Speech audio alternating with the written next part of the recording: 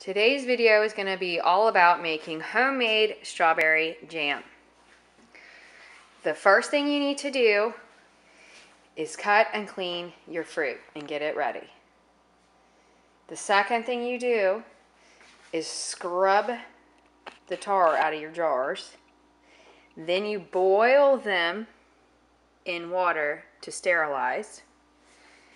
After you've sterilized them, you let them dry upside down. You have to boil your lids too. You sterilize them, boil them, flip them upside down, let them dry, and then you set them up in some sort of tray so that when your jelly is ready, you pour it in here, but it goes into here and it doesn't burn anything else, because this jelly is going to be so hot it's going to burn your skin off if it gets on you or anything else. So now that I've done that, I have prepped my sugar. I'm making 2 batches at once if it fits. Can't find my big pot, so probably only 1. But you prep your sugar according to the directions, which for strawberry jam it says 7 minutes. I mean 7 cups of sugar. So I've got 7 cups there, 7 cups there. I've got strawberries cut up and crushed here. I've got another thing of strawberries in the fridge. And we're gonna get started. If you have kids or dogs like me, the next thing you do is entertain them with whatever it takes so that they don't come in the kitchen and get burned by this scalding jam. All right, now we're gonna get prepped and then we'll be back. Okay, now this recipe for strawberry jam calls for 5 cups of crushed strawberries and 7 cups of sugar. That's for each batch. Now I'm gonna attempt to do 2 in this pot, but I don't think it's gonna fit, so we will see. I already pre-crushed my strawberries to make this easier. It doesn't have to be the same day. You can do it in advance.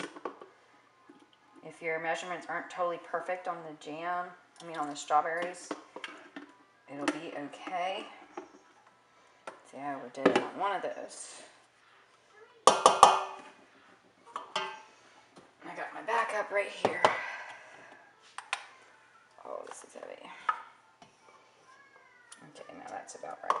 Now I'm doing my second batch. 1, 2, 3, 4. Oh my gosh, I just had it. 5. Okay. Let's set this in the sink. Now we're going to turn this on high. We want to get it to a full rolling boil, which means that when I'm stirring it, the bubbles don't go away. I'm going to go ahead and add my pectin. That's for 1 batch. This is for the second batch. Now, to reduce bubbles and foaming in your jam, Southern tradition, and it also says it on the recipe now, is to add a tablespoon of butter for each batch. Now you're supposed to stir this the whole time so that it doesn't burn or stick. Now this is going to take a while, so we'll be right back. Okay, we're almost at that full rolling boil that we were talking about. It actually looks like we're getting there faster than expected. Now I was being a little too ambitious, so I don't know if all this sugar is going to fit, but we have to pray that it will, because if not, I might have destroyed all this. Yep, it's getting really hot. Okay, this was for batch number 1. We added in with that boil going on. Look at that, I'm not gonna make it. Now, it's smart to wear shoes and long sleeves while you're doing this because it will pop out, and if it pops out, it will burn you badly. You will be scalded. That's why I tried to entertain my son with the iPad out of the kitchen. Okay, here goes sugar number 2. Ooh, we're cutting it close. Very close. Okay, this, I have to stir all this sugar in, and I have to bring it back to that full rolling boil, which you saw that means that with stirring, the bubbles don't go away. That's how hot it is. Doesn't matter how much cool air you bring into it, it doesn't go away. So, trying to get it back to that with all this sugar getting mixed in. And when I get back to that, I have to keep stirring and cook it for 60 seconds with it boiling. Now I'm going to use the timer on my phone when I get to that point to try to time myself. If you go a little over, that's not a problem. I normally go over. There's stopwatch. Stopwatch is the best app for that. You just want to start it when it gets there, and then at 60, pull it off. Now, like I said, it will pop. You might get burned. So keep small kids and animals out of the kitchen. And just be ready for it. You see all this foam? That butter is supposed to take this foam away, but obviously it didn't really help on this batch. I mean, it may have. Who knows how bad it could have been. But we still have a lot of foam. So when I pull this off to ladle it into the jars, I'm going to take my ladle or a smaller spoon and try to scrape off all those bubbles and put them in a jar, and then I can make a sandwich or eat it if I want. Let the kids have it today while the rest of the jelly sets. So it's like a little treat. It's a really sweet treat while you're waiting. Now, we eat strawberry jelly so fast that I don't have to pressure cook it or do any of that fancy stuff afterwards. All I do is I put it in the jars, and I do a fast set Southern tradition method where we put the jars upside down for a couple minutes so it gets all the heat on that lid, and then we flip it back over and let it sit for a day or two, and you'll hear the lids suck themselves down and they'll pop. You'll know your jelly's ready because you'll be anywhere in the house and you'll hear that pop. But like I said, if you want this jelly to last you for 10 years, then you might want to do the pressure cooking method where you boil your jars with the jam in them. I'm not doing that. Alright, we're still not at that rolling boil yet, but we're getting closer. You can see all the sugar's dissolved, and we've only got a few floating strawberries. There's no water in this. This is just crushed strawberries. All I do is I cut them and clean them. I just cut the stem off. I don't even cut the berry itself. That way it crushes better. I put them in a jar, or I mean a bowl like that, and I take a potato masher like this, and I crush my strawberries. It takes a little while. It's a little harder, but I like to have more of the whole berry in my jelly. I think it's nice. You know, my mother, she'll put the strawberries in the blender and blend them up so that it's all evenly distributed and it's more like a paste in there. But I don't like how it sets when you do that. I like having the full berries and chunks of berries. It's just whatever your preference is. Every time you make jelly, it'll be a little different. Just want to make sure you get your measurements on the sugar correct. That's the most important part. Now, if you're a little bit short on your jelly, like if I'd had 4.5 cups instead of 5, you can add a little water. It won't hurt it that bad. It'll still set. And the main important thing is making sure your sugar measurement is right for your pectin ratio. The pectin is the surejell. You saw me put 2 containers of that in there. It's taking longer. It's going to be some good jelly. I can see it in there.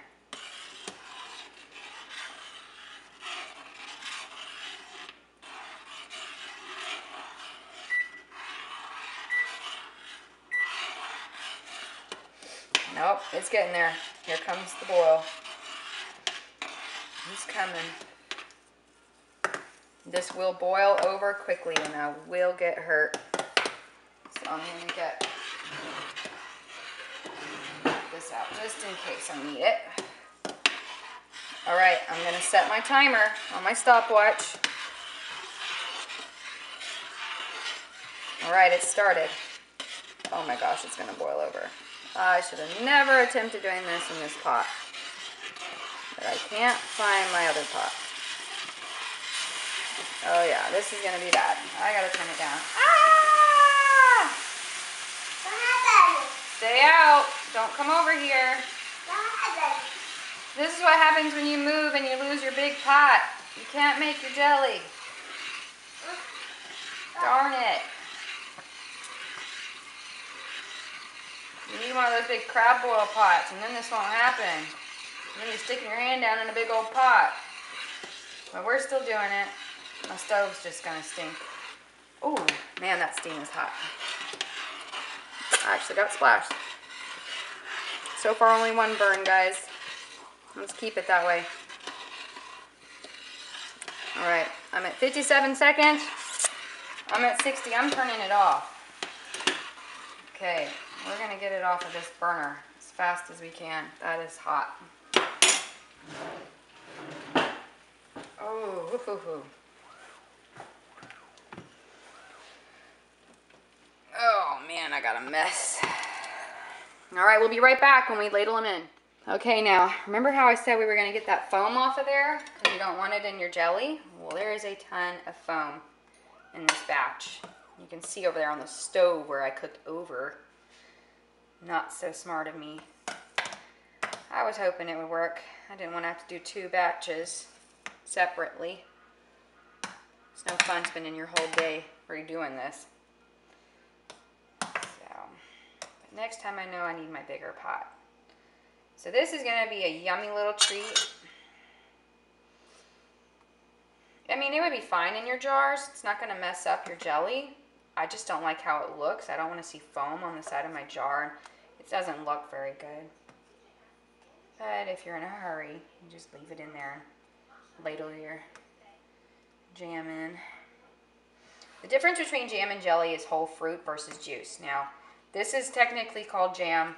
I just call everything jelly because that's just how I am. But this is jam because it's got the whole strawberries. I didn't boil them down and take the juice out and use the juice to make it.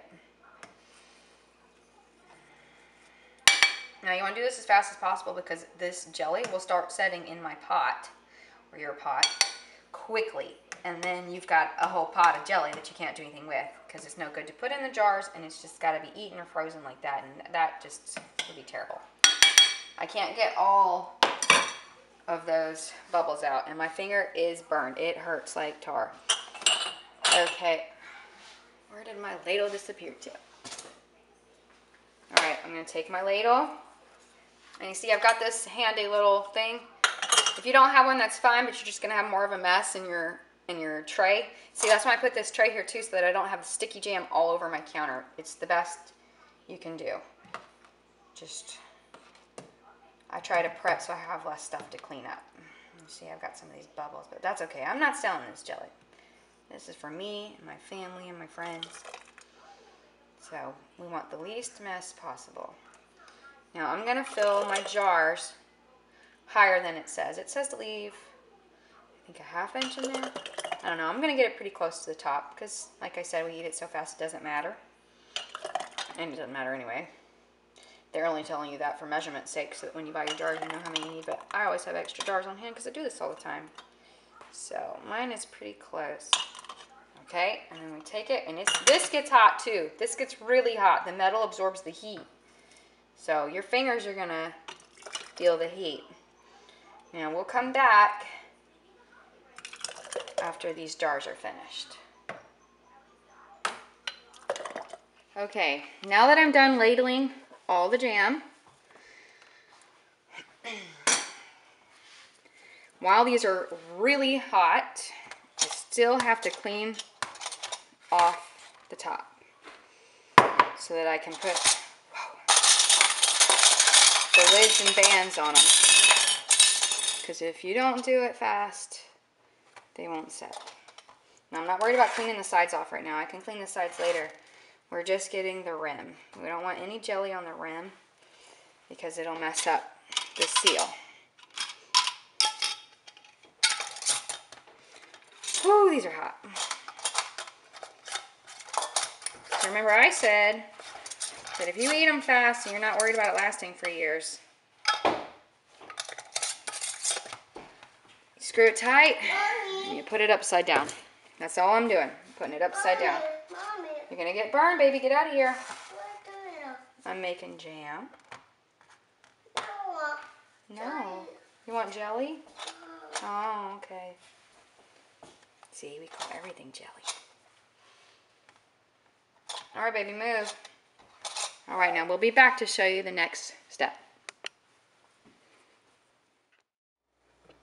Okay, so now I've had these sitting upside down for a few minutes. All I did was wipe the rim, put the lid on, flip it upside down. It's hot. It's really hot still. But now that they sat like that for a few minutes, the quick set method, I'm just going to flip them over. And there's still jam on the outside of these. I didn't take the time to wipe them down yet because priority is just getting it to set. You can always clean the jars later. Oh man, that's hot. Woo!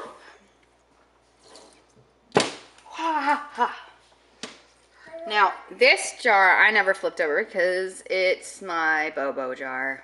I didn't have enough to fill it up. It's actually an extra. You always need to have an extra jar or two. You never know how the stuff's really going to cook out. So always prep ahead. I'm going to put it in the fridge. So it doesn't matter about flipping it because it's going to be eaten first. Now I'm going to let these cool off like this. And like I said, you'll hear it. This will suck down. It'll pop really loud in the house. When they're cooled down, I'm then going to take my handy dandy rag again. And I'm going to wipe down the jars to get all the jelly off. You want to leave them alone. You don't want to touch them. You want to let them set. Now that's it for the day. You can see this huge mess I created by trying to do two at once. Not very smart. I know better now. Make sure you keep these guys out of the kitchen. Cheetos? Okay, we'll talk about it. So now we're looking at the jars and it looks like, see how you can see it's sucked down? They've all set.